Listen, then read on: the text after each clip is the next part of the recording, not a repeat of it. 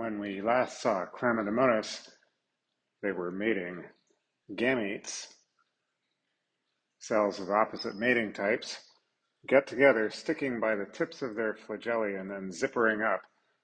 The plus type makes a stichiati that protrudes over to a receptive zone on the minus type gamete. These gametes fuse, escaping their theca as they do so.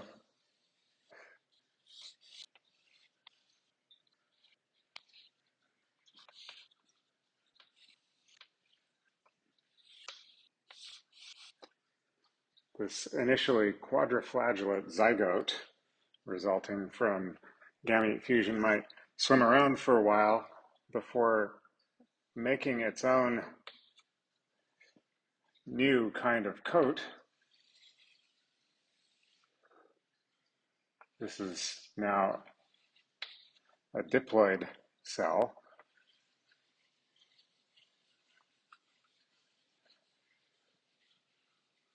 Non-motile, and it may hang around for a while before going through meiosis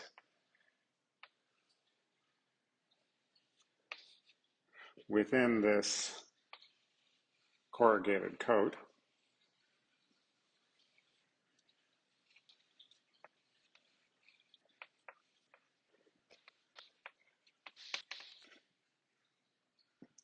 And meiosis produces typically 4, but sometimes 8, probably through either a premeiotic or a postmeiotic mitosis. Cells that go on to hatch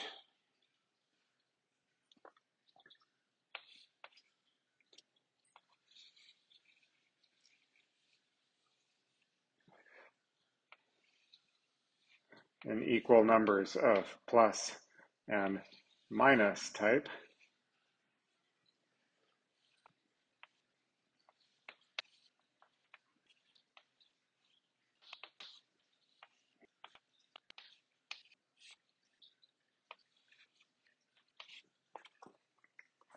Of course, these could go off to participate again in mating, fusion, and the formation of a zygote. Or they could proceed to multiply asexually, each of them dividing within their theca and hatching out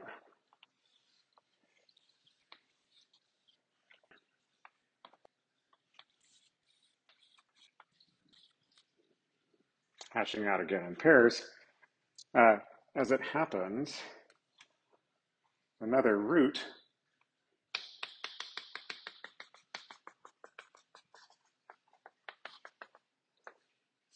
is for these cells to undergo endoreplication. So this is just asexual proliferation, multiplication. Endoreplication without mitosis and cytokinesis produces a large cell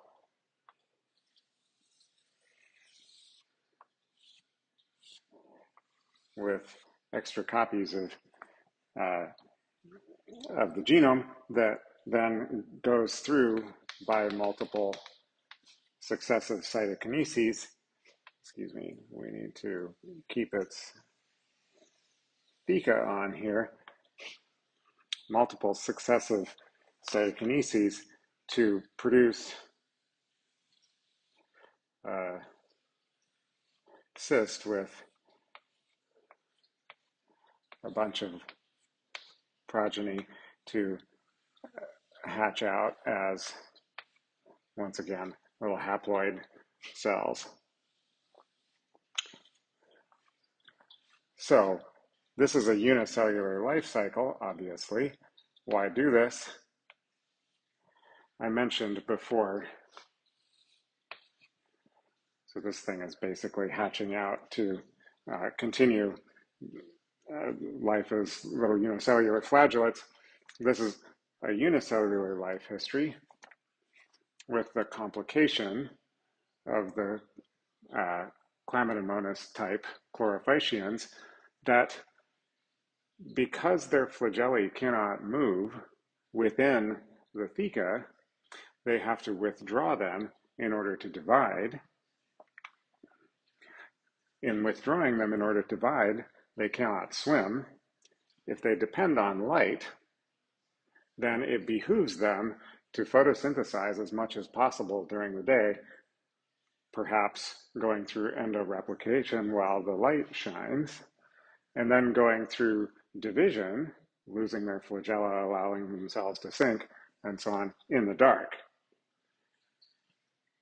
So this flagellation constraint imposed by the theca seems to suggest this minor alternation of what's otherwise a standard unicellular life cycle, with asexual replication punctuated by occasional mating and meiosis.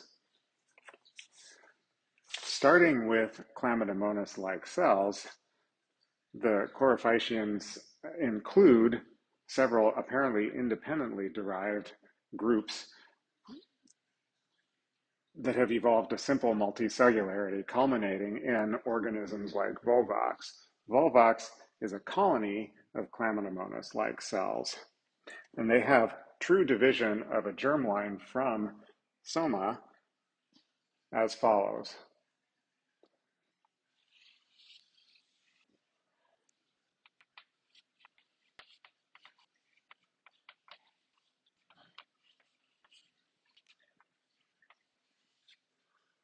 What I'm drawing here, this outer boundary is a common mucilaginous matrix in which are embedded small Chlamydomonas-like flagellates, punctuated occasionally by something else.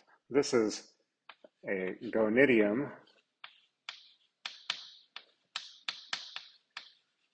It is a future colony, as we'll see.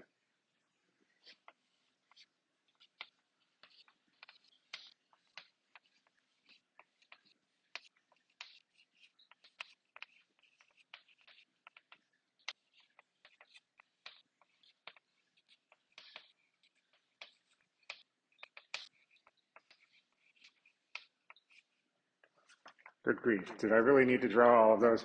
Okay, so a volvox colony might consist of a couple thousand little flagellates all working together. Now, one of the ways in which they work together is to swim directionally.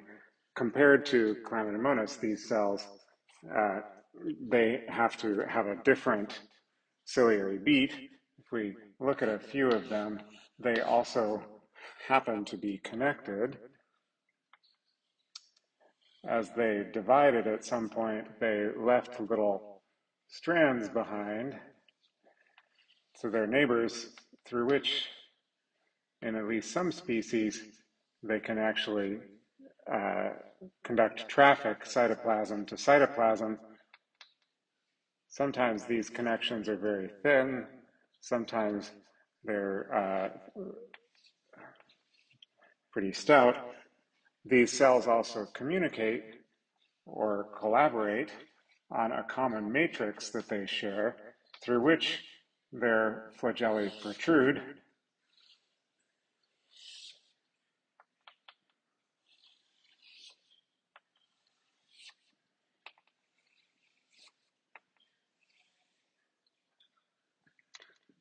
Each of these individuals has an eye spot, as far as I recall, in the volvox that I've seen, and somehow they must cooperate to steer the whole thing around. Within the colony, these gonidia first go through divisions. These are large cells that go through division and make daughter colonies. This is an asexual process. These daughter colonies form with a little hole, and initially all the flagellae face inward.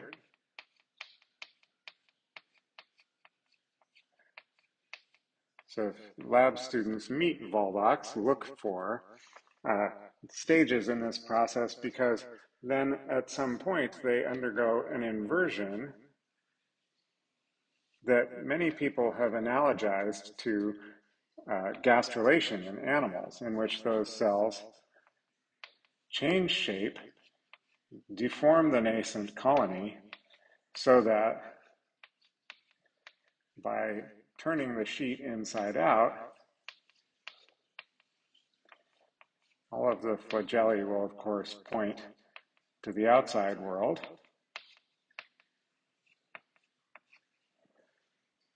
And ultimately, there will be little daughter colonies swimming around in there. Some fraction of these cell divisions will produce a gonidium,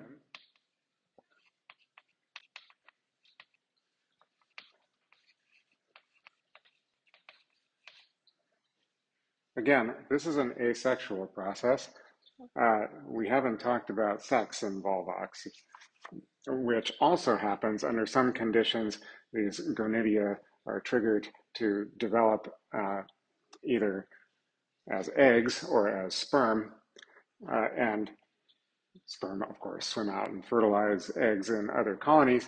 But this asexual process ends when the parent colony ruptures and releases daughter colonies, often several at a time, into the water. So the gonidial cells born within the development of these daughter colonies, the gonidial cells are the germline. They're the equivalent of a germline, at least, because all future generations will be descended from them. And of course, during the sexual cycle, they literally are a germline. They make gametes that produce a zygote during sex. So the gonidia are the germline. These cells at the periphery are the soma.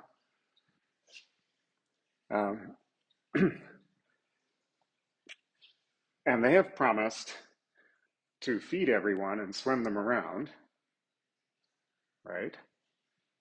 And then to die and leave the children in the pond. The premise of some arguments about the origins of this kind of multicellularity in this group is that this is a solution to the kind of flagellation constraint experienced by all of the Chlamydomonas group. That is, by dividing the body into a germ and a soma, volvox can swim all the time, proliferate, doesn't have to worry about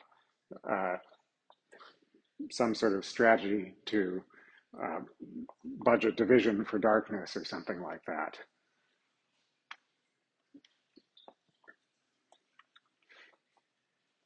And briefly describe another example from a totally different part of the eukaryotic tree. Another very simple form of multicellularity is exhibited by cellular slime molds, Dictyostelium most famously, but there's a large group of these with somewhat diverse strategies.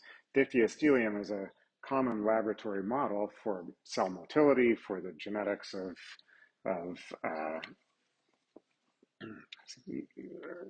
motility and cell polarization, things like that, but also because the cells have the habit of living as individual little amoebas foraging for bacteria in soils, leaf litter, dung, etc. When these individual amoebae start to starve,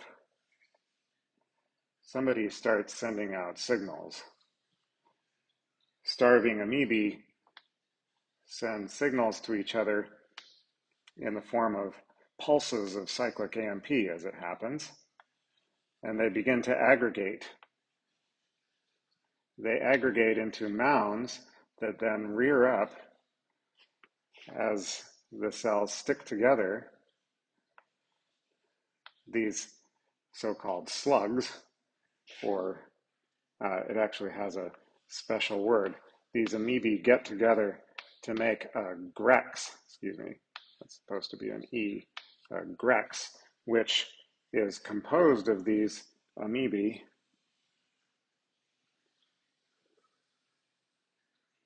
basically piling on top of each other, rolling over each other, and this grex migrates. It migrates somewhere, perhaps toward the light, until it stops and makes a fruiting body. This is a little bit like making a little tiny mushroom. Some part of the grex becomes sort of a floor plate here, and then a stalk rises up from there, and at the apex,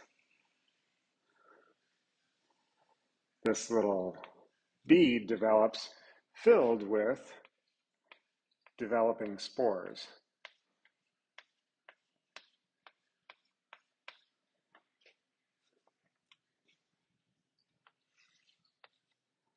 Eventually, this fruiting body releases the spores.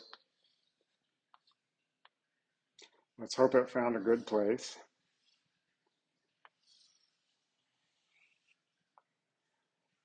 All these little amoebae are wandering off looking for food, off to the next chalkboard.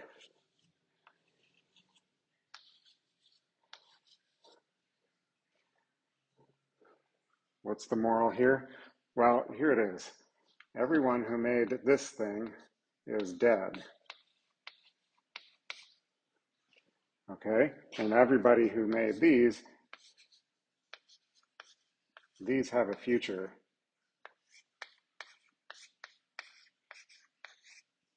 This is the simplest form of the of the basic conundrum of multicellularity. How come some of these cells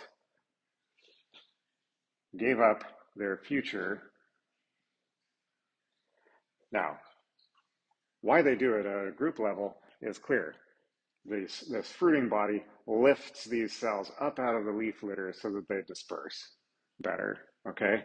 But why does any individual choose to participate knowing that it has a good chance of being left behind as a dead stalk? Much of the discussion in the literature is around the assumption that these amoebae must be so closely related that they might as well help out each other. And there are various experiments that try mixing lineages to see if some will cheat on others, and of course they do. At any rate, that's one of the basic conundrums of multicellularity: how to develop a strategy that avoids breakdown due to cheating. If they're all supposed to cooperate to do something where only some individuals get the ultimate benefit, whether it's something as simple as this, or something somewhat more complicated as in volvox, or even more so in animal bodies, in our life histories, what is the nature of the treaty systems that make this kind of trade-off possible? So how many times has a multicellular lifestyle emerged? There's the slime molds, at least once there, the cellular slime molds. We were talking about volvox at least once in the chlamydomonas-like cells, probably a couple of times. And there are many, many other multicellular lineages within the green algae. Of course, that also includes the land plants.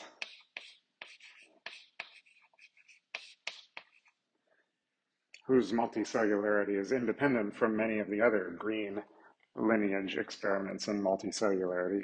There's the red algae.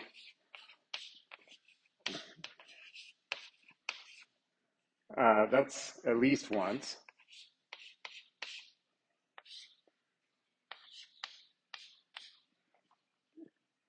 There's the brown algae.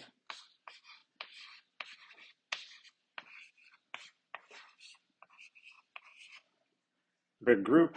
Last I looked into it, thinking was there are at least two independent inventions of multicellularity amongst the brown algae, possibly more. Let's not leave out the fungi, which includes at least a couple multicellular derivations. Anybody I'm missing here? Oh, right. Animals, of course. Let's put them on top. So in the eukaryotic world, there have been perhaps a dozen, at least a dozen experiments in multicellular life, all of which had to have in common a means by which cells hold on to each other, a means to direct cell polarity and division, the kinds of things that we covered in the last lecture, differentiate cell types, at least the germ versus the soma, as in volvox, if there is no other differentiation involved, and to control growth and division. In addition, of course, there has to be a genuine advantage to living together.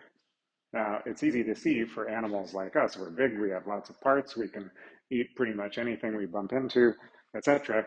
But of course, all of these experiments must have started out relatively small, relatively modest. So the advantage of living together must have been significant compared to the opportunities available to individual cells. Perhaps the advantages of division of labor, specializing one cell for one function and another cell for another, were sufficient to overcome the disadvantages. But more important, they all have in common, they all have to have in common mechanisms to prevent cheating. That is,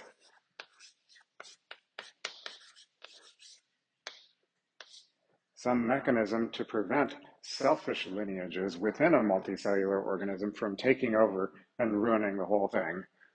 When cheating lineages arise in animals, what do we call it? We call it cancer. Of course, because of the nature of animal life cycles and their development, it's unusual that cancers can actually take over and invade the germline. Nobody knows of an example of that. In the slime molds, cheating might take the form of, let's say, piling yourself to the front of the Grex so that you are guaranteed to end up in the fruiting body instead of in the stalk. Okay. All of the multicellular strategies somehow open themselves in some way to a vulnerability, such as cancer in animals. All right, let's take a look at another simple multicellular life cycle. This is an organism familiar to anyone who's been out to the intertidal around here. Ulva. We'll start with a haploid thallus. Ulva, as many of you probably know, the sea lettuce, grows in big blades attached to something. This blade part that sticks up and waves around, that's the thallus. If you go to parties with phycologists, make sure you call the seaweed body, instead of calling it a leaf or a body or something like that, make sure you call it a thallus.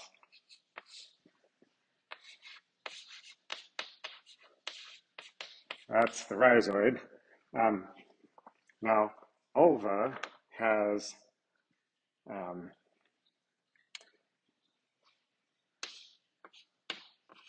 isomorphic alternation of generations.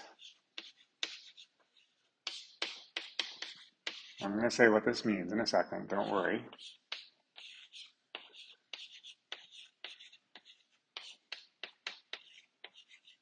In many multicellular eukaryotes, kelps, green algae, red algae too, both the haploid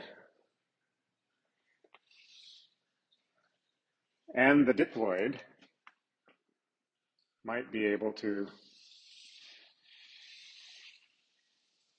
live in different ways. In the case of ulva,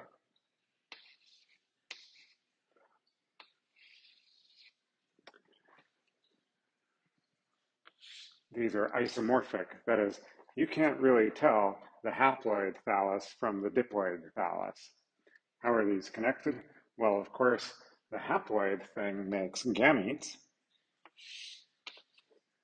In fact, many of the cells within the thallus can become gametes sometime in spring. When you go out to the tide pools here, you might find that they look like someone spilled pea soup in them. That's because the ulva blades have started to degenerate into or dissociate into swarms of swimming gametes. If this happens to be one mating type, let's call it plus, and it meets a gamete of another mating type, we'll just call it a minus. These fuse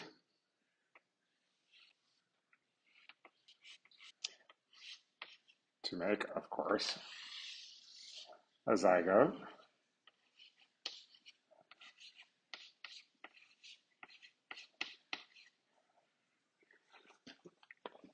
Which initiates development, a kind of an embryonic development of a little tiny thallus that grows up into a great big sea lettuce, right? Now, incidentally, within this body, it's not like there are complex organs or something. This is really, this thallus is basically just a bilayer of box-like cells held together by cell walls. And about as structurally complex as it gets is that the plastids over here are going to be on the outside of the blade, and so are they over here, okay? So not a terrifically complicated anatomy going on here.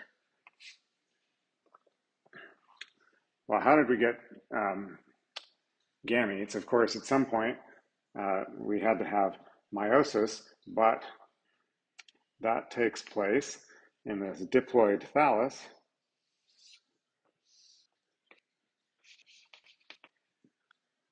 Producing what?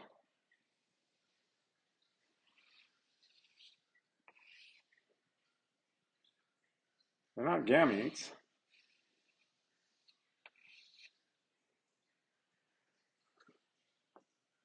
We're going to give these opposite types.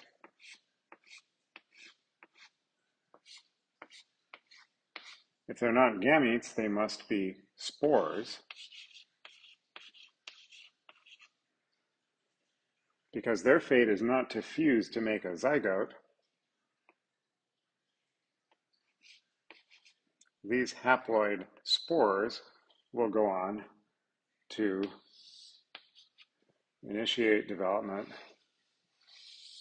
of a new little plant, which grows up into a big haploid sea lettuce like that.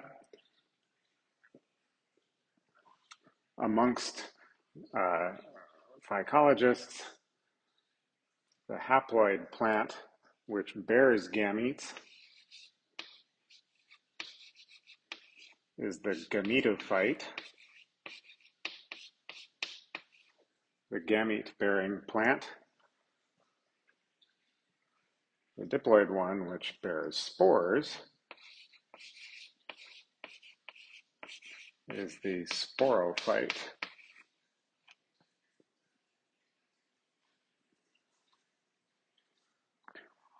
So all that is about as simple as it gets, and it highlights the important role of the one-cell bottleneck. So, of course, this one went off somewhere to make a gametophyte that ultimately bore gametes of the opposite mating type, right? This highlights the importance of the zygote. As close as you get to differentiation here is that some fraction of the cells in the thallus are going to get the privilege of going on to found the next generation, whereas presumably the cells in the rhizoid don't. Of course, somebody could cheat, but any cell bearing an allele of a gene that predisposes it to cheating somehow, it's either going to arise in the thallus and have perhaps a limited future if it goes off to found a colony that in which cells won't bother to attach, right? And they all want to be part of the blade. That doesn't seem like a great strategy. Early in development, coming from the zygote, of course, it's unlikely that such a cheater will have arisen at this stage. The cells that differentiate into the rhizoid versus the thallus early in the embryo are genetically identical. So the one-cell bottleneck has this important role of limiting cheating, amongst other reasons for its persistence and its universality in multicellular life cycles. So ALVA has this very simple multicellular life cycle with isomorphic alternation of multicellular generations, sporophyte and gametophyte, and it's isogamy, that is identical gametes that are produced. Let's use this as the basis for comparison for a moment. First of all, the animal bigot in me can't help but always feel a little twinge, like somehow I've drawn meiosis in the wrong place here. Isn't meiosis supposed to produce gametes up there? No, this is a version of a generalized eukaryotic life cycle we might consider that there's a diploid phase of some sort, which could multiply through mitosis.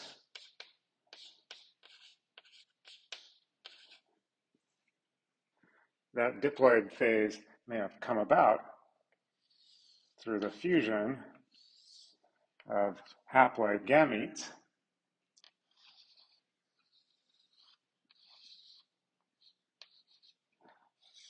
Let's, just for fun, make them slightly anisogamy. So it might have come about through fusion of gametes, in which case this is a zygote.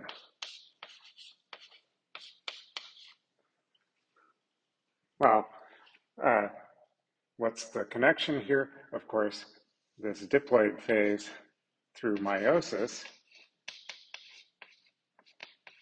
generates what? Well, it generates 4 haploid cells.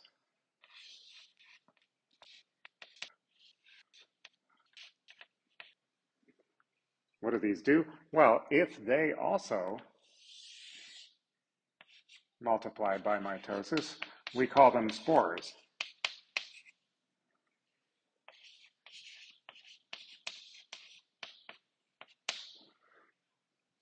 They could, at some later time, differentiate into gametes,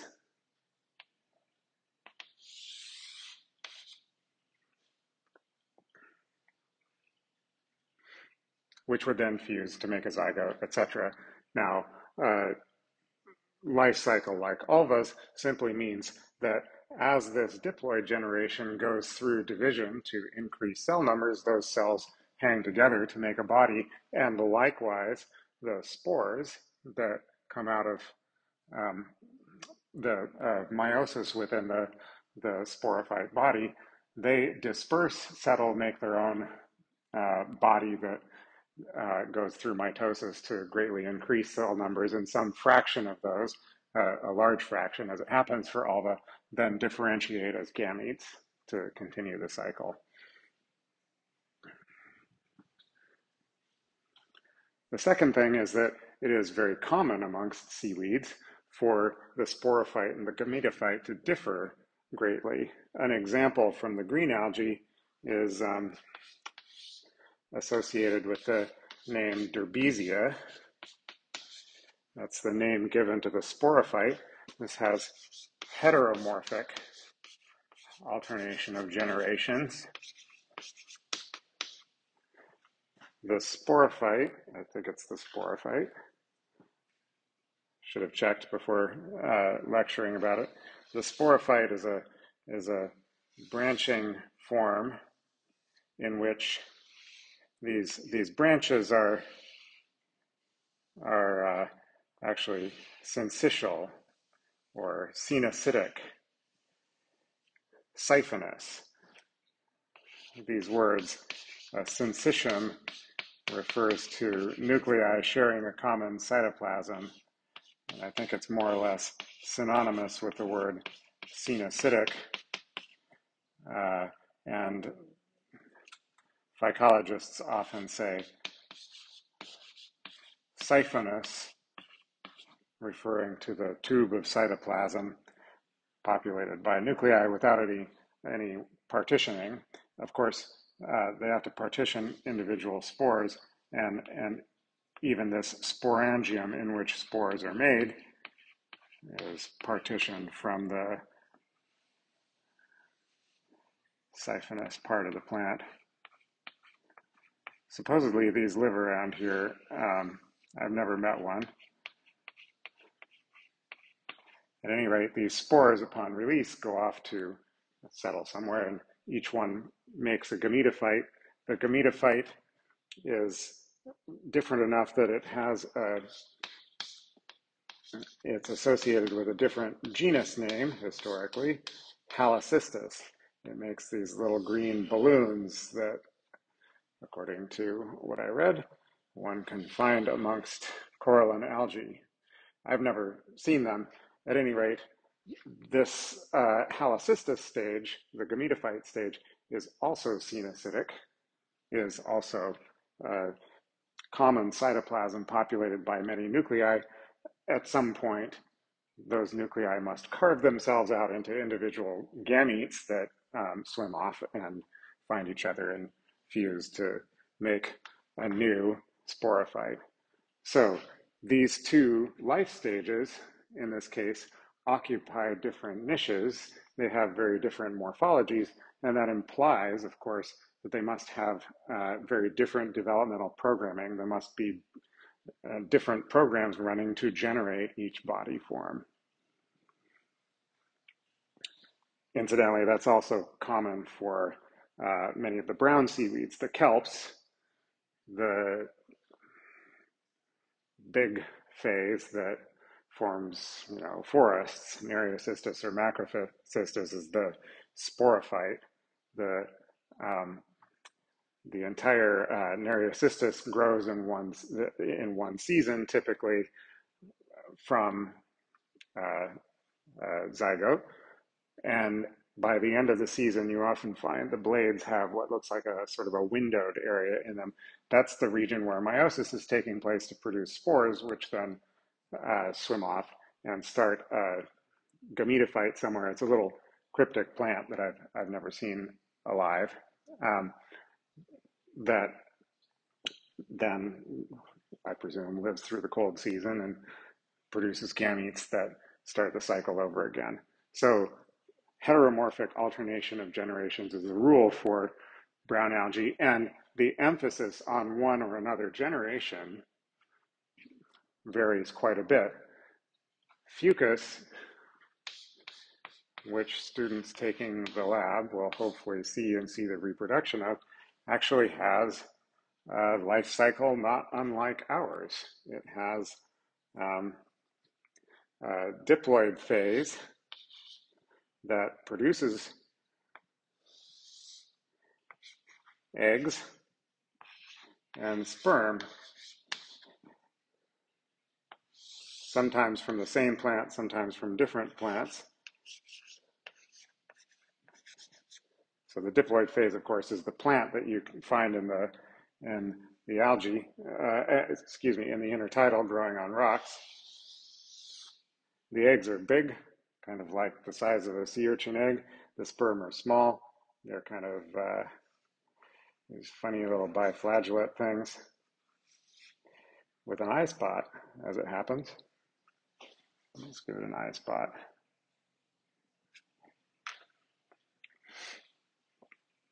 And those unite to produce a zygote that grows up into the rockweed. So that brown algal group has arrived at a life cycle very similar to the animal life cycle, in which spores don't really exist.